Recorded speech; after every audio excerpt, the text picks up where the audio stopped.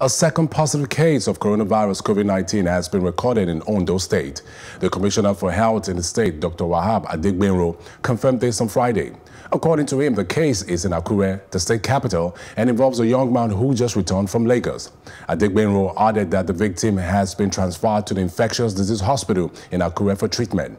This comes 1 week after the state government said it has recorded its index case about 5 weeks after the first case of the disease was reported in Nigeria. It said the infected case has since been placed under isolation and urged the residents to stay calm.